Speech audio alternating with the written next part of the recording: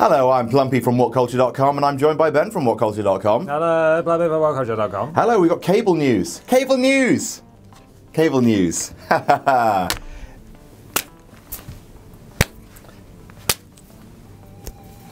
So, as you know, Josh Brolin has signed on to play Cable in Deadpool 2.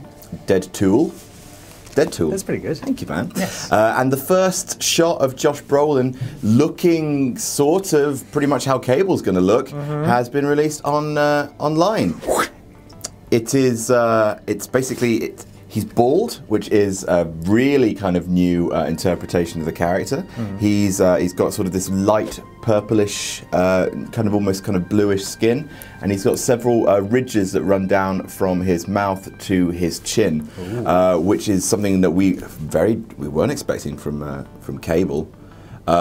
He's got like some sort of nice kind of sort of like mythical armor on, which Cable didn't really have. I mean, he sort of had like the metal arm thing. And of course, like this interpretation of Cable does have a kind of metal arm thing, but it's mostly just like this kind of golden glove.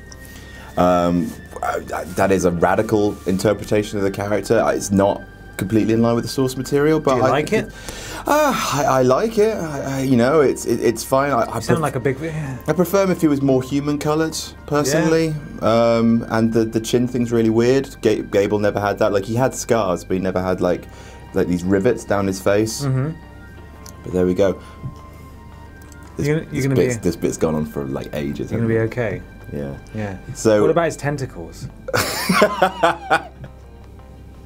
I like. I was wondering for a while if we'd looked at the same article. No, I was doing a Thanos thing. Right. How long have we been filming? Like 3 minutes? Yeah, 3 minutes. Yeah, basically, it's sort of to kind of pad out the fact that Josh Brolin's basically just uploaded a picture to Instagram of him with a very, very short on the sides and sort of slicked back hair on top, which is how Cable looks. Yay! That's what Cable looks like in the comics. He's got dem arms going on though. Yeah. He's dem Cable arms. He's built. Just him and his son. Yeah. His pretty son. His pretty son. Yeah, so like if he looks the part. He looks more like Cable than he looks like Thanos, I'd say. Yes. If you're looking at kind of traditional goodness, interpretations of the character. What a monstrous deformity he would have to look like Thanos. So yeah, I'm looking forward to Cable loads. Yes. Loads. I think Deadpool 2 is probably up there with my most anticipated comic book movies coming up. Let's hope it has a coherent story this time.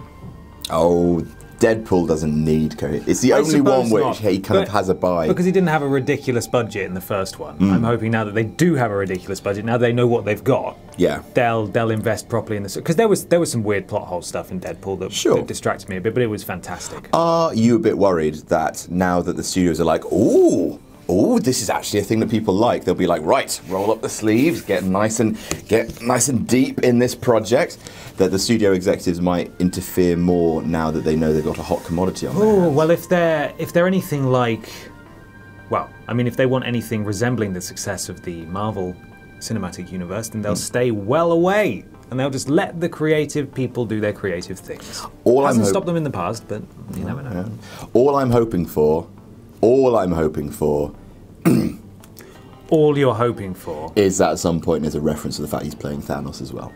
That's what I want. Okay, that'll happen. I desperately want that. That'll happen. Like I want him to wear like a yellow glove or something like that. It'll be something Deadpool that Deadpool no, quips. that looks gay. Yeah.